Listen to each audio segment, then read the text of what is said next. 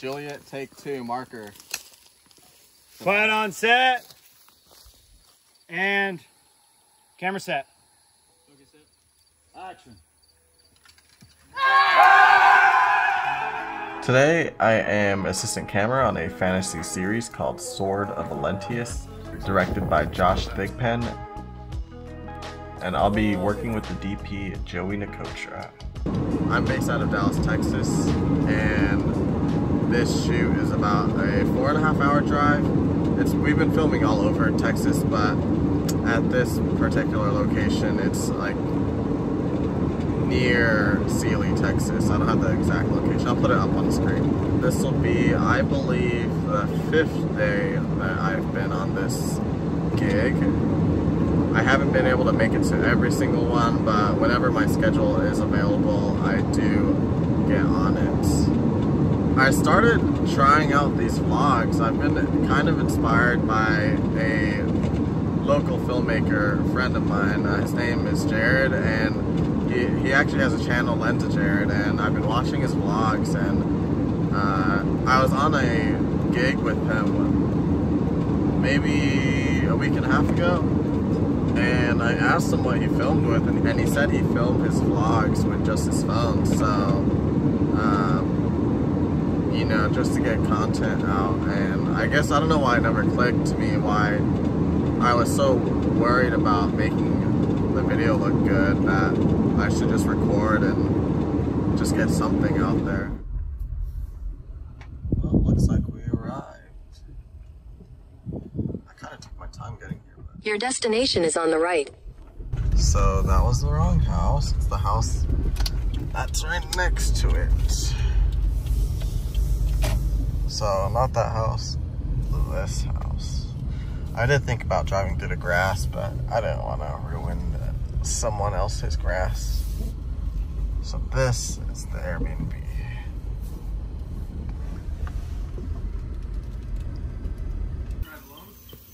Yeah. It wasn't too bad. Yeah, I didn't know if we were staying Here's Michael. He's gonna be gaffing for us today, and then over here is Nathan. He's a DP, Steadicam op, cam op, key grip, AC, pretty much does it all, and I was learning a lot from him on this gig. I just bought some of that the other day. Yeah, that's a necessity on movies like this. Yeah. We were a small crew and the house fit 8 of us, minus the director. Later that night we started building up my follow focus rig, which consisted of a Atmos SDI Shinobi and Joey's Pterodactyl. We also got most of the Komodo prepped onto the gimbal with a motor, timecode, receiver, port keys monitor, and power distribution. We used an RS3 Pro and a Tilta ring for this. This made it easy for us since we would have an early morning call time.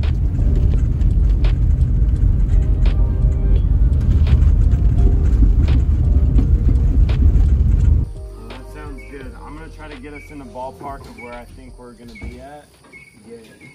If I can get the rest of this out, I can Head down with it. head down. Yeah, that'd be great, actually. Y'all go ahead and Start. start if y'all want. Yeah. Everything's got to come out. Hey, Noah. Well, no, actually, sorry. For it. It may or may not be used, but just heads up. All right. So we were at the first location, and that was mainly just to kind of set up some of our stuff and our gear. But our main shooting location will be over here, traveling to like the back part of this ranch. Here we are scouting a location for those stairs you saw in the U-Haul. This would be our main set piece, as we would have a blue screen for a backdrop.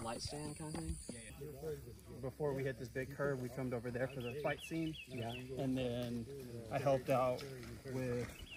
Where are you from? I said right around here. I said HEB around the corner. That's my HEB. Oh, okay. He goes, oh, okay.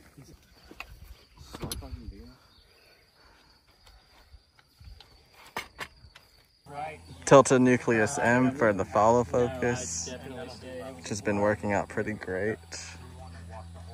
And then I have the rig from Tilta to mount everything together. And then I have it on a baby receiver to put on the stand. Yes, sir. And then the SDI out is coming from the tear deck all the way to this monitor for the directory to see. We should have some waters, but I think they got left.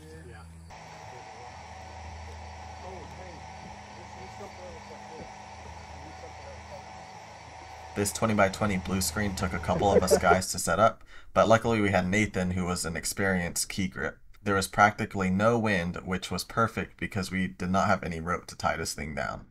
Instead, we used most of our sandbags to weigh down the stands and had 2 people on standby with the frame. We had a costumer on set, but we had just so many talent and costume changes to get through that everyone helped each other out where we could. Thank you, man. How we feeling? Surprisingly energetic. Getting Not too us, shabby. Not too shabby. yeah, I'm getting that second wind. Yeah. I guess the fruits are kicking in.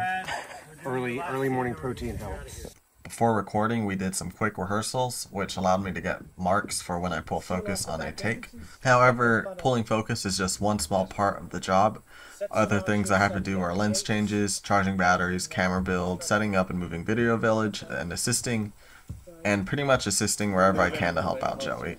Luckily, I had Noah, who was PAing, but he was essentially my second AC for the day. I was able to delegate tasks to him, such as getting batteries charged and helping me with lens swaps, among other things, which was a huge help. Seal off the back entrances. We'll make them funneling. Yes, Lord. Set some archers at the outer flanks and on the castle. Put the watchmen in place? look at these guys. And then you kind of walk this way, kind of look this way. And actually, what's your name? Garen.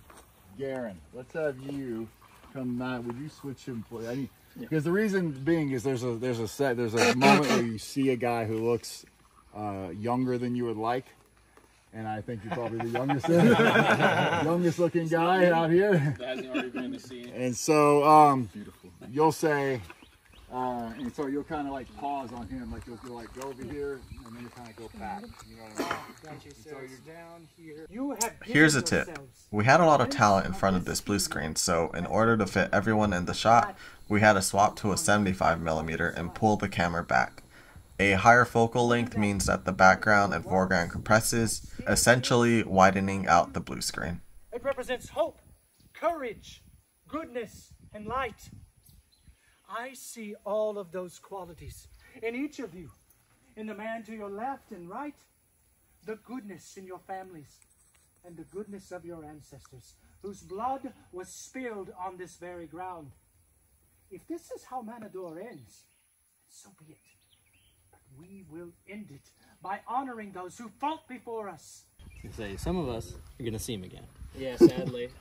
I don't know. I think he's cut from production after He's this. probably.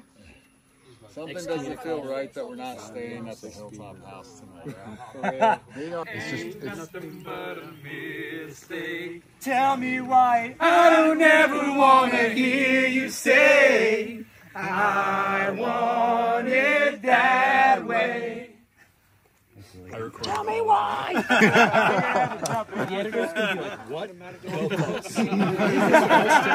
what? Pretty much the whole day was shooting on this blue screen, and I let Noah pull a couple shots because he's been pretty interested in ACing, but unfortunately we were running out of time, so I had to take over.